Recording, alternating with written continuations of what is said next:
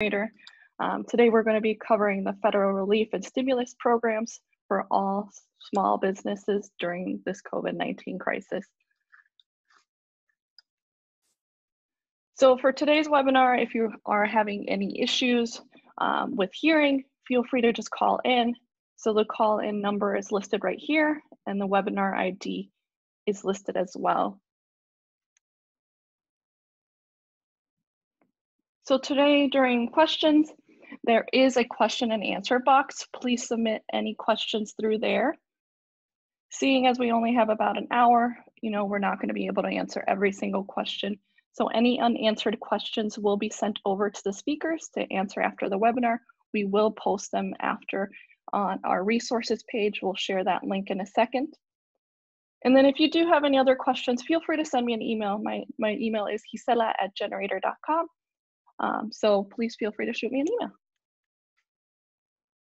If you are having any technology issues, unfortunately, we're not going to be able to solve those technology issues with the amount of attendees that we do have today.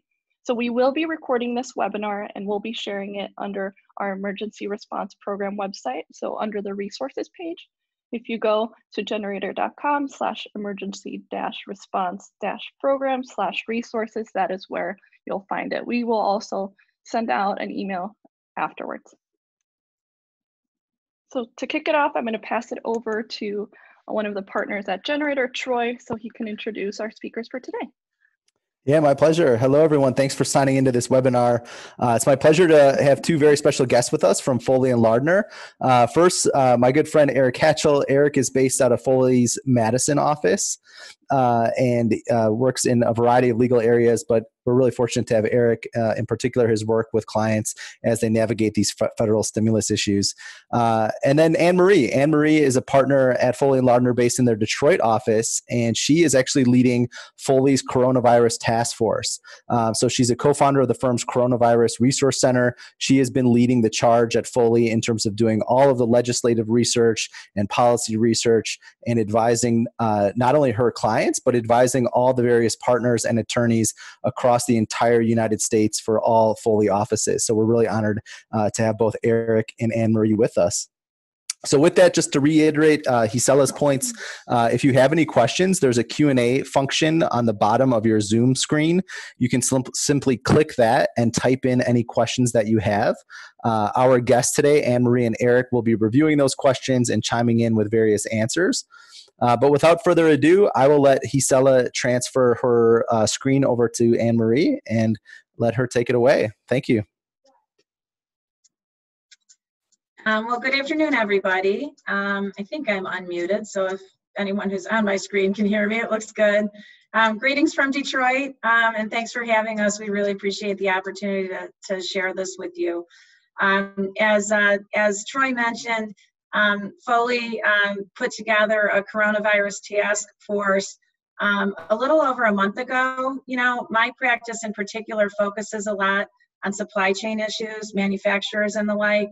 And in Detroit, we saw a need when things were, really heating up in the affected regions in China, really focused on the supply chain and the disruption to the supply chain. And we didn't imagine even then, with what we knew, that it would grow into the unfortunate pandemic that everybody is really suffering through in one way or another. So first, I want to start by saying thanks for having me and welcome. I hope everybody is doing as well as they can be under these circumstances. It's been one heck of a last month, I think, for everybody.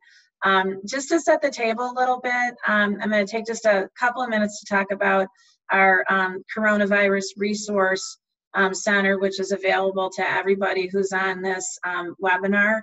We're going to make some materials uniquely available to this group that we have not posted on our site. It'll be some of the materials that we referenced during this presentation regarding the CARES Act and regarding the PPP loans and the EIDL loans in particular. But just, in terms of other resources that are available to you, we have a center that's set up on our website at foley.com. It's a cross-discipline group of probably more than 140 lawyers across the country. in really any discipline, any industry you can imagine, I think, which is being affected by the coronavirus, particularly here in North America.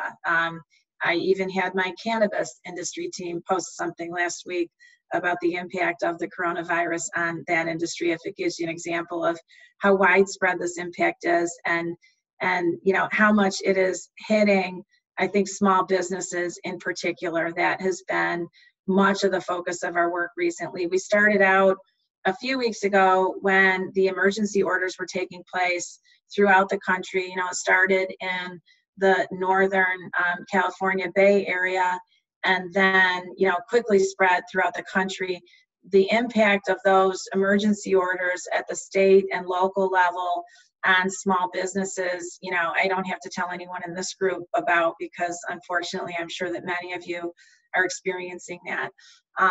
And then, you know, following that was sort of the hot issue for a while was, you know, am I an essential business? How can I operate? That sort of thing. We have a lot of materials on that. And as that develops further, because I think we'll be coming back to that at some point as we come out of those emergency orders. So right now, those are so widespread, and I think businesses are sort of hunkered down where they need to be under those orders. But what we expect is that as those orders become lifted, which will happen at some point, as this pandemic is brought under control, there'll be a lot of questions then about bringing people back up online and bringing businesses back up online. So I think that's an issue that a lot of people will be focused on. To set the table for today, we've been asked to give an outline of the relief that's available under the CARES Act. We now have the third iteration of the CARES Act, which has been, you know, enacted into law. There is a fourth version of that, which will be on the way. We have government solutions lawyers at Foley who are tracking that legislation, former members of Congress and the like.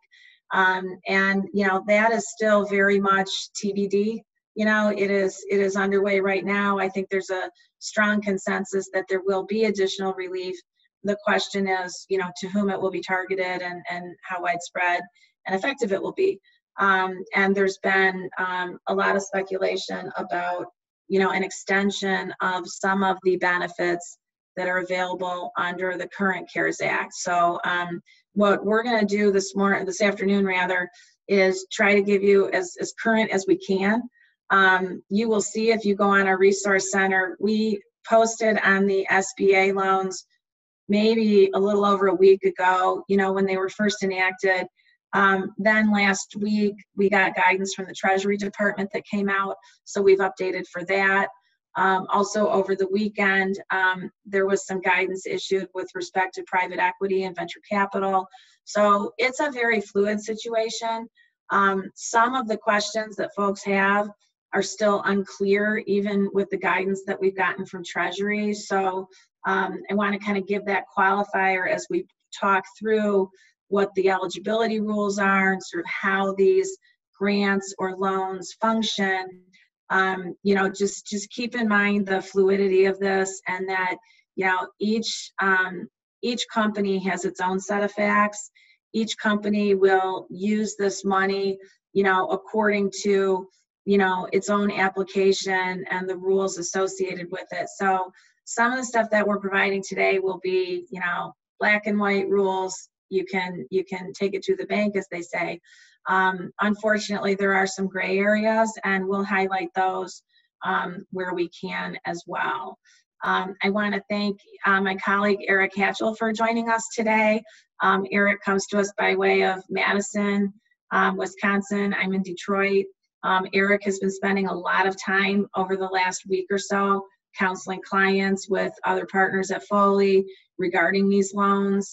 So we're going to kind of tag team this a little bit, and hopefully the technology will cooperate with us. So with that, I'm going to try to bring up what I want to share with everybody.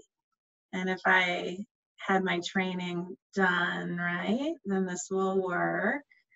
I'm going to go to full view. Give me just a minute.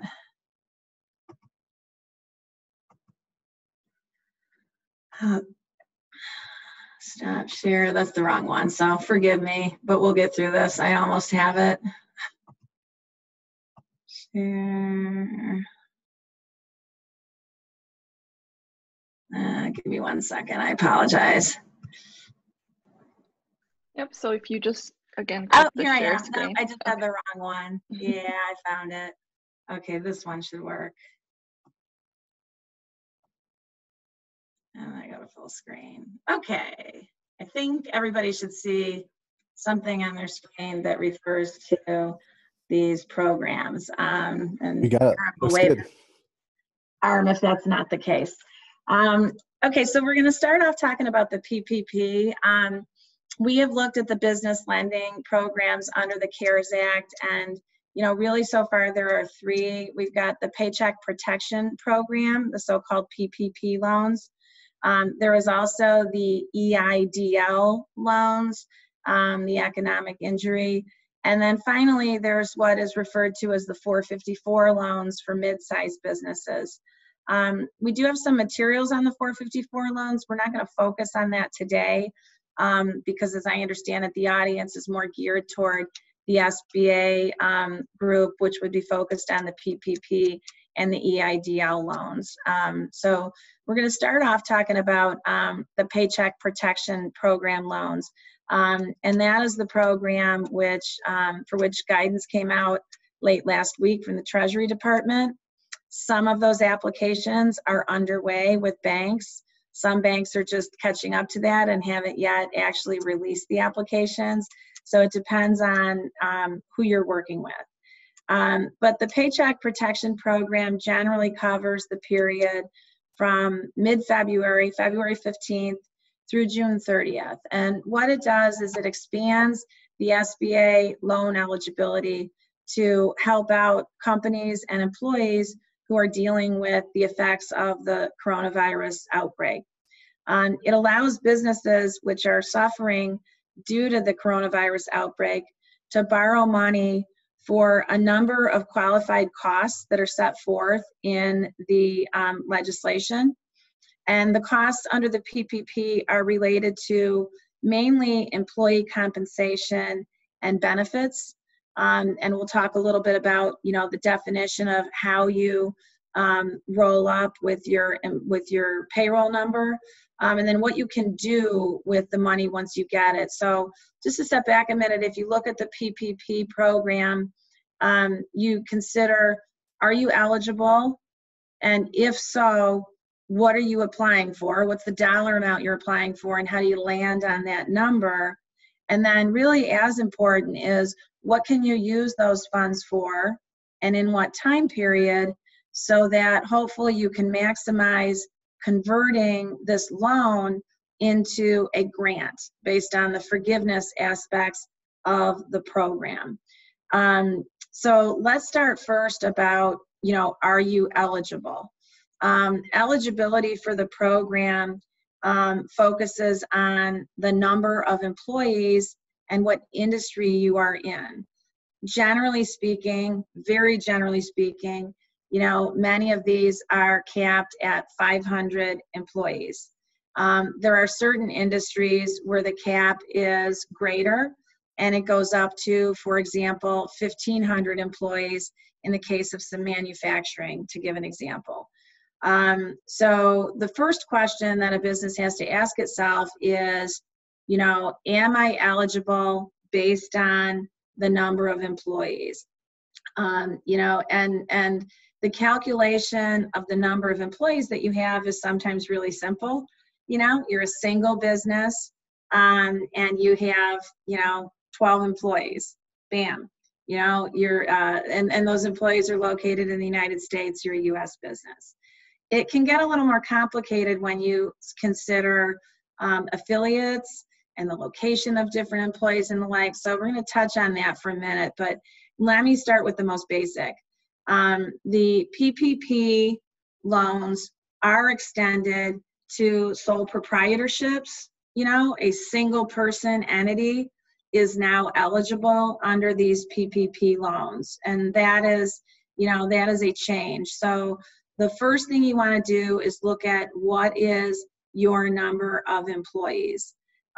This becomes a little bit complicated, as I said, if you have multiple entities, if you have cross ownership between multiple entities. So I'm going to take a minute and talk about that. And those are called the affiliation rules.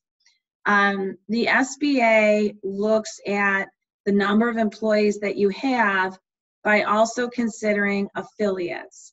And, you know, in some cases, I've talked to clients in the last week who have said to me, you know, yeah, I own 3 different companies, but those companies don't have anything to do with each other. I'm the owner of all 3 and I control all 3, but they operate completely independent of each other. And, you know, the general answer is the SBA doesn't care.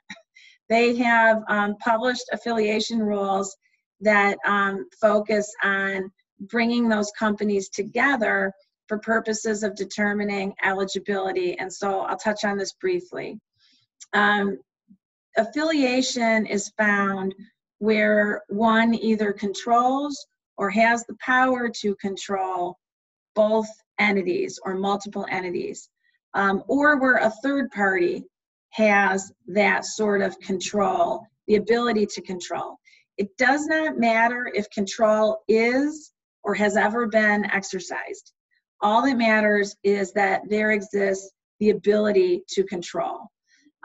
In determining whether control exists, the SBA looks at kind of 4 different tests, if you will. One is an affiliation based on ownership, and that's what I mentioned earlier. Another can be an affiliation based on stock options, convertible securities, or agreements to merge. So if you have any of that at issue with multiple entities, you want to peel that apart and get some advice to figure out if those entities must be affiliated for purposes of the SBA. A third test is based on management, where there's common management between the 2. And finally, there's a test based on identity of interest. That tends to come up where, you know, maybe you have a front family office that owns, you know, multiple portfolio companies, and different members of the family control different portfolio companies. Depending on the degree of control and the relationships between those individuals, then affiliation can be found based on the identity of interest.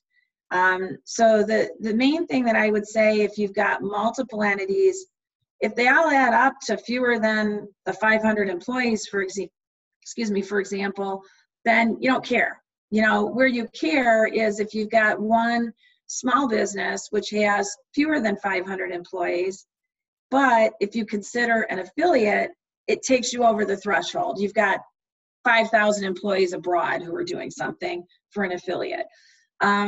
So the answer to whether affiliates are always, you know, included is the following. If you use the definition that the SBA puts out and the guidance that the SBA puts out, that will determine whether your related companies, whether a subsidiary or not even a subsidiary, but another company that you own is affiliated for purposes of the PPP loan. That is a threshold inquiry that everybody should make to determine their eligibility in the first instance for a PPP loan. And I maybe glossed over this, but the reason the PPP loans are so attractive is because if certain conditions are met, it converts to a grant. So it's free money. And, you know, we're going to talk, and Eric is going to talk in particular about how to convert that to a grant. You know, you just have to follow the guidelines that are set forth in the legislation on the use of the funds. When you apply, the application will ask about affiliates. And so just one word of caution, every single application which is signed and submitted for a PPP loan, if it results in a PPP loan, is a certification that the applicant is making, and it's subject to the False Claims Act, which is an act which has civil as well as potentially criminal liability for misrepresentations. And so I cannot overstate how important it is when you submit the application to be thoughtful. And if you're unsure about whether to include affiliates, get some advice on your specific facts and see if they are part of your number for purposes of eligibility. One footnote I'll mention as well is the different affiliates can apply for different loans. So if you have, two affiliates who meet the affiliate test, and so their employees have to be, they have to be combined for purposes of eligibility. One of the affiliates has 10 employees, the other has 50, and 500 is the limit for this example. Those two entities can still apply for separate loans. They just have to combine their numbers for purposes of determining the number of employee eligibility. Okay, so that's sort of covered the water on the number of employees and are you eligible. I'm going to talk a little bit about how you calculate the dollar amount that you're applying for, and then we're going to pivot over to Eric, and he's going to talk about how and when you spend the money in order to maximize your ability to convert this to a grant. We're probably going to spend a little more time on the PPP loans than we are on EIDL, but we will get to EIDL as well. Again, because the PPP loans are the ones that so many are focused on being so attractive because you can convert it to a grant. You've probably heard this about the PPP loans. You can take out 2.5 times your monthly payroll, okay? And so the question is, what is your monthly payroll? And the goal would be to make that number as great as you can within the meaning of the statute, of course, so that you can maximize the amount that you're taking out and therefore use it and maximize your forgiveness and the grant aspect of this. So the way that you calculate it is you refer to the definition in the Act. And again, I'll mention you're going to get these materials that we're posting during these comments. On the bottom left corner, there's a website that references our resource center, the foley.com/coronavirus. And you will find in there alerts that we have put out, which really detail, these things that go into how you calculate employee payroll. But generally speaking, it's a very broad definition. It includes things like your healthcare expense. Obviously, it includes your payroll, your wages, but it includes things like healthcare and other items. It excludes a few important things. It excludes compensation in excess of $100,000 a year. So if you have employees who are paid greater than $100,000 a year, the amount in excess of $100,000 is excluded, not the whole amount. And that's been a question a lot of clients have is, do I have to throw out the whole salary for that person? The answer is no. You just cannot include any amount in excess of $100,000, prorated for the 12 months. It also excludes withholding taxes, and it excludes the pay for employees who are located outside of the United States. And so your goal is to try to put as much as you can into that number so that when you multiply it by 2.5 times, you've got a greater number to work with once you get the loan. Just a couple of sort of big picture things, and then we'll turn it to Eric regarding use of the loan and how you apply for the grant aspect of it. Again, sole proprietorships, single person entities may apply, nonprofits may apply, and indeed the guidance that we got over the weekend includes a religious exemption for organizations in that space when it comes to the affiliate rules. So if you are a religious organization by chance, you should look closely at those affiliate rules as you're determining your eligibility and your payroll. And this is just another screen that gives you, sort of a little more visual on the program itself.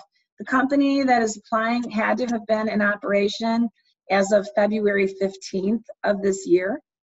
You cannot be a debtor in bankruptcy. That was clarified over the weekend or late last week. So if you are a Chapter 11 debtor in bankruptcy, you cannot apply. You won't be eligible. You apply directly through your bank, which is sponsoring, the SBA loans. They're for a 2-year term with a 1% interest rate. The interest rate that was originally noted last week was 0.5% with a 10-year term. So that's an update over the weekend based on the discussions between lenders and the SBA. You don't have to show that you've sought credit elsewhere. It's not based on your credit worthiness. And indeed, you can defer payments under this for up to 6 months. So, the idea would be, and the best planning would be, take out the loan, use the money in accordance with the, requirements of the statute, and then seek the forgiveness, and you're not paying on that loan, during that time frame. One other note on counting employees, it includes all of your employees, full-time, part-time, and other status. It does not include independent contractors, who are a 1099 type situation. And the reason is those individuals can apply on their own. So, there's no double dip that's permitted in this program. The loans can be up to $10 million, and they are, and this is critical, first come, first served. We have been advising our clients to try to work with their existing lender because in many cases, that's just faster, and where you already have that relationship set up, it's probably going to go better for you. However, these are first come, first served, and some lenders are not yet online with their applications. Some lenders have announced, Wells, for example, today announced that it was only processing loans for nonprofits and small businesses with 50 or fewer employees, or under 50 employees, one of the two. And so, if you're doing business with a bank that doesn't yet have its application up, or with a bank that is, only providing loans to a subgroup of SBA that does not include you, there's a lot of reasons why, one or more banks will do that. Our advice is, get an application underway, because this money is projected to run out. Although the applications are open through June 30th, every consultant that I have seen commenting on this has expressed that these funds are finite and they will run out. So that's an important thing for people to understand, because sometimes you might want to maybe delay the origination date for reasons, that with your employees and when they're working and the like. Can't really do that here, because you might get left holding nothing when this is over. The last thing I'll mention before giving it to Eric to talk about how you use the money and how you are eligible for the forgiveness is an important one. There's no guarantee required here.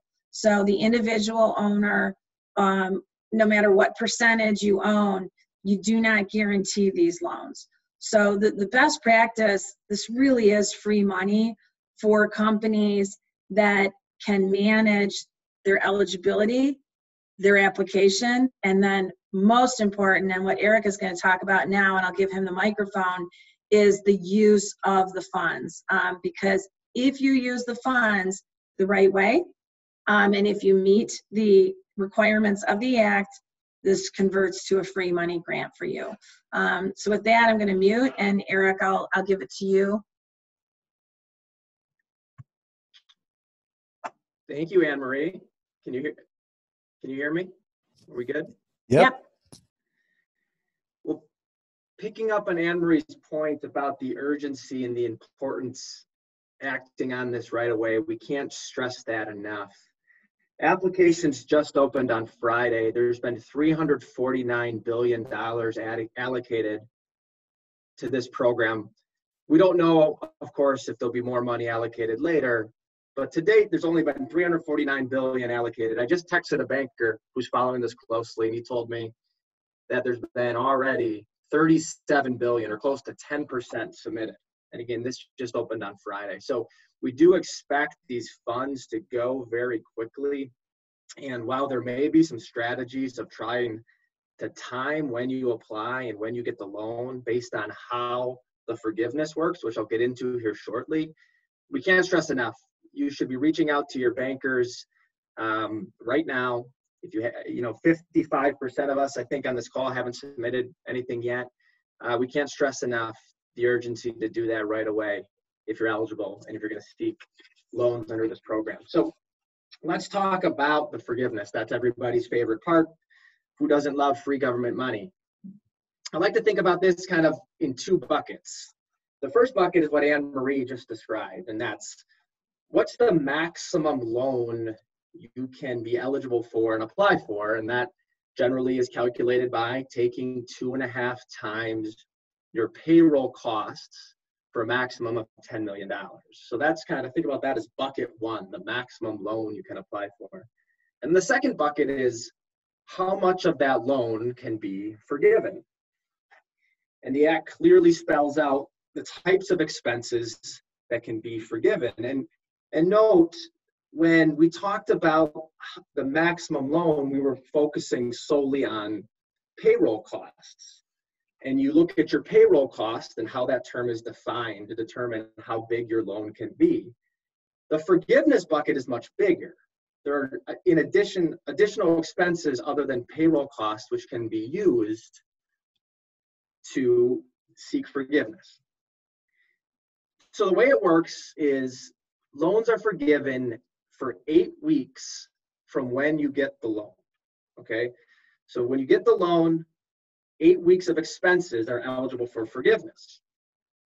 And there's certain category of expenses that are covered, and that includes payroll costs, so salary, wages, vacation, parental, sick leave, health care benefits, retirement benefit plans. That's all included under payroll costs. All of those costs are forgiven. It also includes interest on mortgage obligation. It also includes any rent for leases that were in existence prior to February 15th. And finally, utilities. So payroll cost, interest on mortgage, rent on your leases, and utilities. All of those expenses for the 8 weeks following the issuance of the loan can be forgiven. Now, the key, of course, though, when the Act came out, there wasn't any clarification about percentages of how those funds had to be used. The rules that were issued last week provided some clarification on that. 75% of the loan must be used for payroll costs. And that's because the core purpose of the statute is to ensure that these resources are devoted to payroll. So again, when the Act first came out, we didn't know that 75% had to be used on payroll costs, but that's what the rules clearly state now. 75% of the loan must be used for payroll costs, and then you can use the other 25% for things such as rent, utilities, interest on your mortgage. The amount of forgiveness can also be reduced, and we have some questions about this in the Q&A, and we're getting a lot of really good questions, by the way. We're going to have 15 minutes here at the end to get to some of these. To the extent we can't get to them all, feel free to reach out to myself, reach out to Anne Marie. Our contact information can be found at Foley.com. You can also get it from Troy. We'll be happy to follow up if we can. But one of the questions we're seeing is, what if we laid employees off? And how does that impact our ability to get forgiveness? And that's a good question. So if you did lay full-time employees off, or if you reduced salaries greater than 25%, either of those occurred, the amount of your forgiveness can be reduced. So for example, if you had 20 employees at the same time last year, and now you only have 10, the forgiveness you're eligible for would be reduced by 50%. But the Act also provides an exemption if you want to rehire employees. And you have until June 30th to eliminate any reductions or to make up the percentage in the compensation. So again, if you've already laid off people, if you've furloughed people, the Act allows until June 30th to bring those numbers back, and you would still be eligible for the full forgiveness. And excuse me, Eric, can I just emphasize here what you already said, but I want to make sure people are really clear on this point because of the June 30th date that you just mentioned. The forgiveness is based on the money that you spent in accordance with the Act during the 8 weeks that follow you getting the money. So you want to maximize what you're spending in those 8 weeks in order to trigger the forgiveness grant aspect of this program. You can't just hold on to your money for 3 months after origination, hire back employees at the end of June, and then start paying them and try to get forgiveness based on the money that you're spending 12 weeks out. And so I just mentioned that to really emphasize the point that the forgiveness is focused on money that you spend during the 8 weeks following origination. This can be a little bit of mathematical gymnastics for I think folks as they deal with this, but that part is really, really clear. So back to you, Eric, but I did want to put an exclamation on that point. And thanks for emphasizing, because people may be thinking, as I said before, trying to time this. You know, you may have no work for employees to do, you may have laid off employees, and you may be trying to think about when we can bring these back, bring the employees back, because you want to be paying them when you get the loan for those next 8 weeks. But it goes back to my initial point. We don't know how long this money will be around for, and to try to time it based on those facts we think is dangerous, because the money may not ultimately be there. Real quick, I want to just talk about what's the actual forgiveness process. This whole PPP program is done through the banks. You know, perhaps some of you on the call may have sought application through the SBA previously, and that was done online on the government website. This is all done through the banks, and the forgiveness process is completely done through the banks as well. So you'll be working with your banker to submit the information, to submit the application. Then also on the back end, you'll be working with your banker to show and give them documentation about the forgiveness, and the banker will be the one certifying that you meet certain requirements. As a kind of a practical tip, practical consideration, we recommend setting up a separate account for these loan funds. And we recommend making payments that you want to seek forgiveness from that separate account. We just think that's going to eliminate a lot of headaches for you, a lot of headaches for the bankers, if you have clear separation of where these funds came from and how these funds are being used. That's just going to make everybody's life a lot simpler. So work with your banker, set up a separate account so when these funds come in that you can spend it that way. So at a high level, that's, you know, how these funds are used and how you can maximize your loan and hopefully try to get all of it eligible for forgiveness. I will kick it back to Anne Marie for a couple of comments about the Economic Injury Disaster Loan Program, EIDL. This can be another source of funds for those that are needing assistance in addition to what is available under the PPP program. Thanks, Eric. And the last point about the forgiveness as well is the guidelines say that banks are supposed to respond to your request for forgiveness within 60 days. So a lot of people have asked, you know, when do I know I'm forgiven? How do I know? That sort of thing. The guidance, at least, is that they're supposed to respond within 60 days. We're going to spend just a couple minutes on the EIDL, and then we'll have some time for some questions. You know, the thing on the EIDL loan is it has, it's set aside as an economic injury disaster loan, which has funding of $10 billion. There are favorable terms for loans up to $2 million. Loans for the EIDL cannot cover the same expenses that you are covering with your PPP loan. So, where you're eligible for both, the PPP loan is quite attractive because of the forgiveness aspect to it. The EIDL loan does not have forgiveness except in one respect that I'll mention. The loans that you take out under the EIDL can be up to $2 million. There is a personal guarantee that is required for loans greater than $200,000 by owners of more than 20% of the business.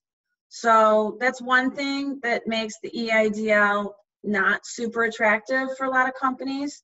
The notion that you have to provide a personal guarantee if you're going over $200,000 is, kind of a lead balloon for a lot of business entities. Another thing that we've gotten a lot of questions about is this access to the $10,000 grant advance. The $10,000 grant advance is available when you apply, and it's designed to quickly put money in the pocket of the small business who needs it. The $10,000 advance in cases where you take out the EIDL loan, and again, it's tied together. You can't just get the $10,000 advance. It's tied to a loan under the program. It is forgiven. However, it's a deduct from your forgiveness on the PPP. So, there's some language that the SBA has put out on its website, which says that the $10,000 advance is forgiven and does not need to be repaid. But as you dig further into the requirements under the program, that would be an offset of the forgiveness that you get on the PPP. In addition, the same requirements, I would say, with respect to eligibility and the need to make accurate and truthful certifications with the application. Again, there's no requirement that you demonstrate you can't get credit elsewhere. You have to show that you've suffered substantial economic injury from COVID-19, and your business must be located in the United States, Puerto Rico, or most U.S. territories. And you can use the funds as you see on this graphic here. You can use the funds for payroll, sick leave, etc. But again, you can't use them for the same thing that you're using the PPP. As a practical matter, I've seen clients use the EIDL for CapEx, working capital needs, CapEx, other obligations that can't be met because of the impact to your revenue right now. And again, this is not a loan that's forgiven. It's got an attractive interest rate. It can have up to, I believe it's a 30-year term. So for some companies, the EIDL will be a bit of a lifeline. You can factor it into your overall planning. But again, you can't, sort of double up between the two loans. You're unable to seek recovery under EIDL for the same thing that you've taken out under the CARES Act. And the biggest takeaway on the EIDL is just don't forget that guarantee.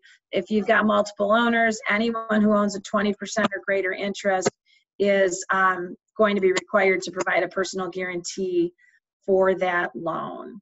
Our materials that you get will have information on the so-called 454 loan. We're not going to cover that here in the interest of time and, due to this audience. So I think now I'm going to hand it back. I think it's maybe to Abby, and we're going to go through some questions. And if I do this properly, there we go. Okay, we're all back. Awesome. Thank you so much, Anne-Marie. Thank you, Eric. So I'm watching a bunch of these questions roll in, and it seems like a large handful of folks do have a similar question. And that is that, there are a lot of restaurant owners on the line right now, and, several of them are not maybe allowed to work. How do you make use of the PPP if you have employees who are not currently working? Yeah, so let me start with that one. And to answer it, I'm going to start with the purpose of the legislation. you know, the purpose of the PPP under the CARES Act and what Congress was solving for was, you know, payroll.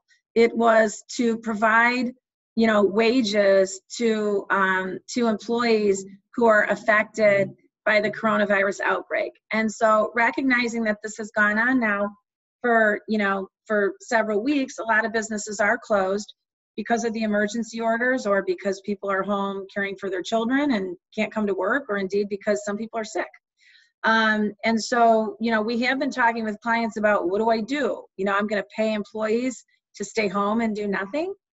And the answer is, in some cases, yes, because that is consistent with what Congress, you know, enacted and directed for the use of these funds in order to convert it to a grant.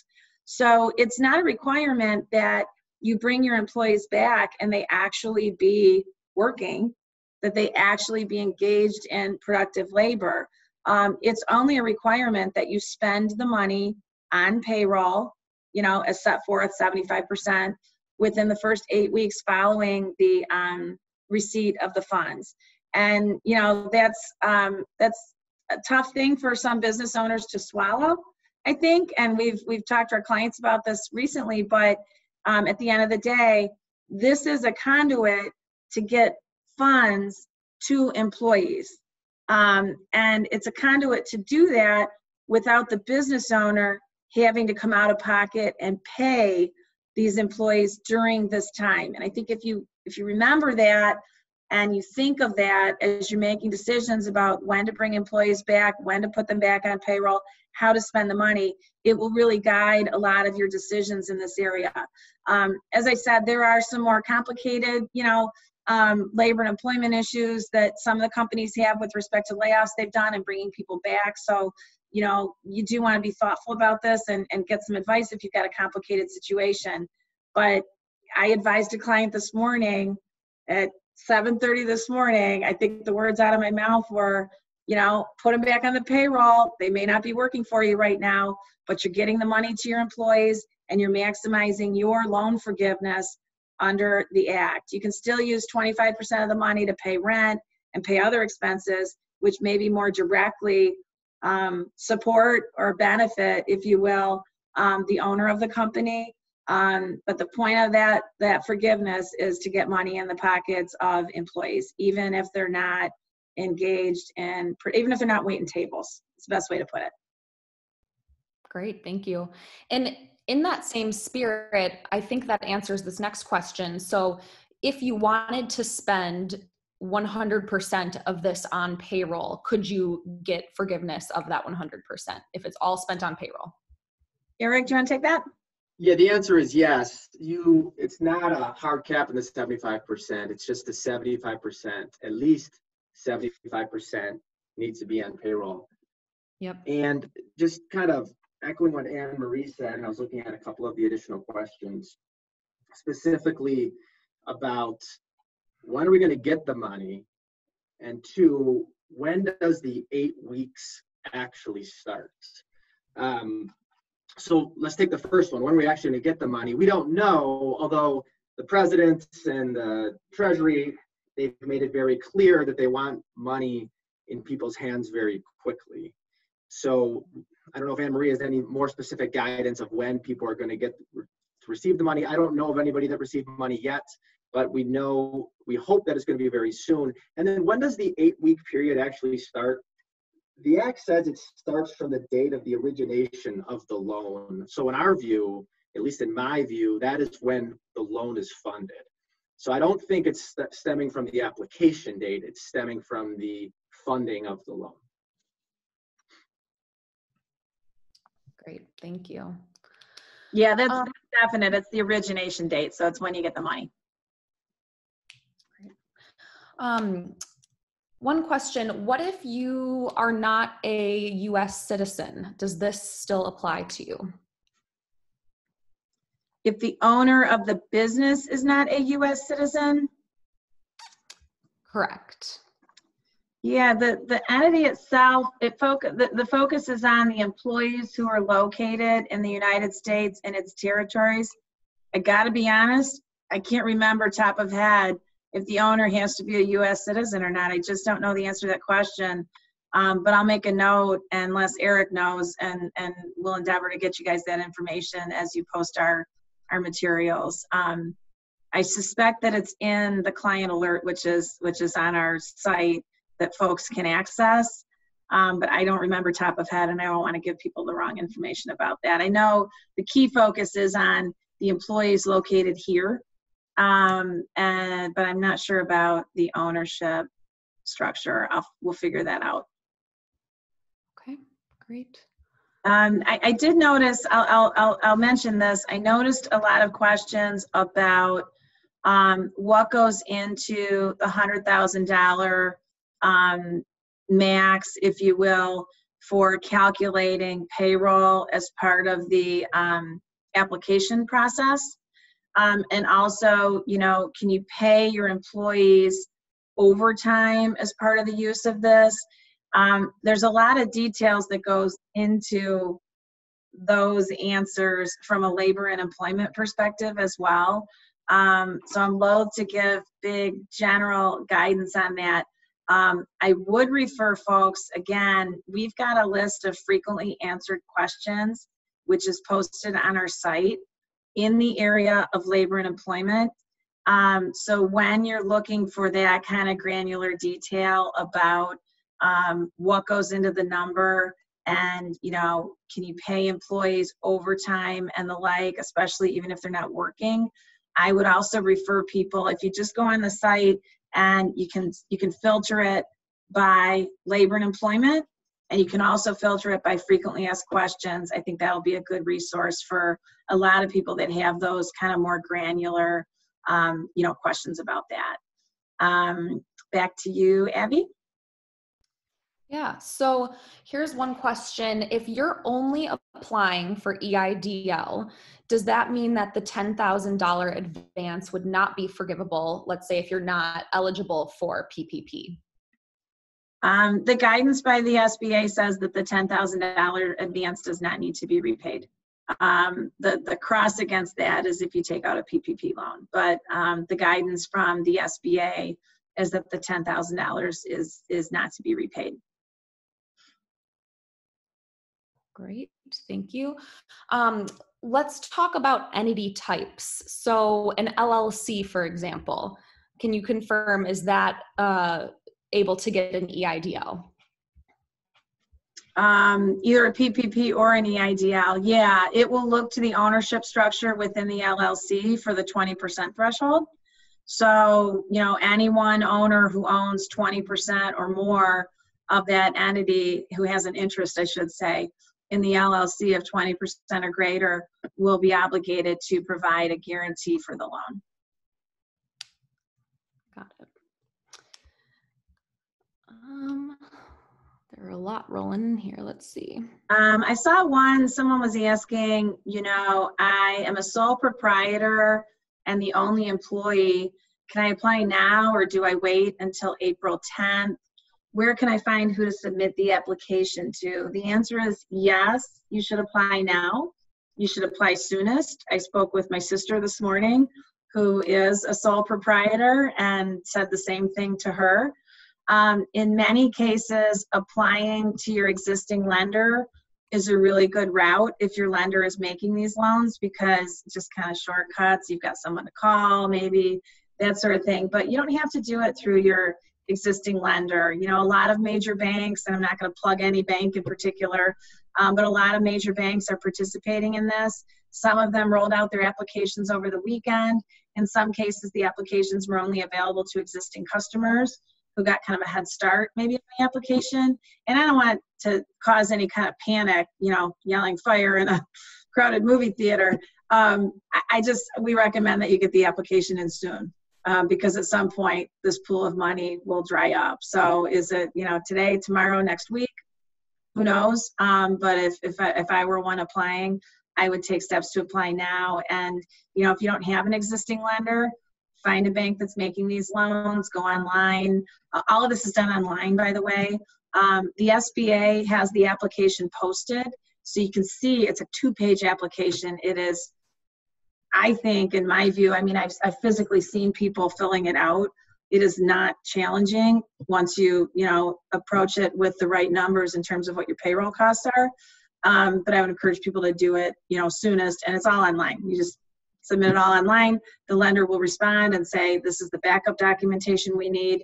You submit that, the lender will process it. That's like in a nutshell kind of what that process is. One more. So let's say you're the owner and you don't necessarily submit payroll for yourself each pay period. Is that taken into account as you're calculating your payroll costs? Yeah, what I have seen is in some cases you've got maybe a sole proprietorship where someone takes most of their income in a K-1, at the end of the year. But they also have a payroll element where they're paying themselves a salary, prorated across 12 months. I will say this, there is, what you want to do is prorate your payroll. And again, you can't exceed the $100,000 threshold across your 12 months. So, that's the number that you put in the application. Again, you're limited to $100,000. So if you're in a situation where you basically pay out at the end of the year, you get a K-1 for that, you got to look at the limits under the program. And then you look at the 12-month, the 12-month spread on it as well. There was one question. Can a bank require a guarantee even though the application does not require it? This is for a PPP loan, or I guess it could be for an EIDL loan in the case of a loan under $200,000. The answer is no. The banks have to issue these loans in accordance with the SBA guidelines and the legislation. So there ought be no guarantee for a PPP loan, for example. That's just not a thing. It ought not be a thing. So if you think it's a thing with your bank, you probably want to look maybe at another lender. Great. Okay, I think just real quick, last question to wrap things up. Let's say once you apply, you get in your application, do you have any guidance around next steps or any idea of timeline? Eric, do you want to discuss that and then I can wrap it up? Yeah, as I mentioned before, we don't know on the timing. We hope it's soon. We hope it's as soon as this week. That's what the government's indicating, but we just don't know. As far as next steps, I'm not familiar with any. Obviously, stay in touch with the banker that's helping facilitate the loan application. Make sure they have all the information they need. To the extent there's any issues with the loan application, I would expect that to be communicated and the banker would have that information. So once it's submitted, I would follow up with that person if you're not hearing information. Yeah, you could also, I agree with Eric, and we really don't know. I think people are projecting, within a couple of weeks, we're going to start to see funds flowing on the PPP loan. What you can also do is check your bank's website. And in some cases, they've posted the kinds of materials that they're going to require as a follow-up. So you submit the application, and from my observation over the weekend, a couple of major lenders, their response to the application was, thank you for submitting it. You will be receiving a further email from us regarding the requirements.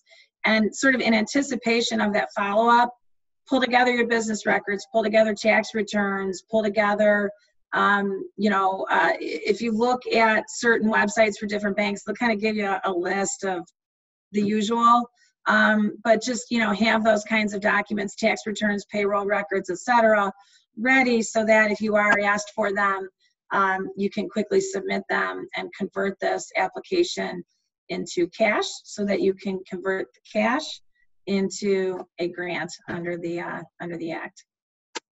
And so with that, back to you, Abby.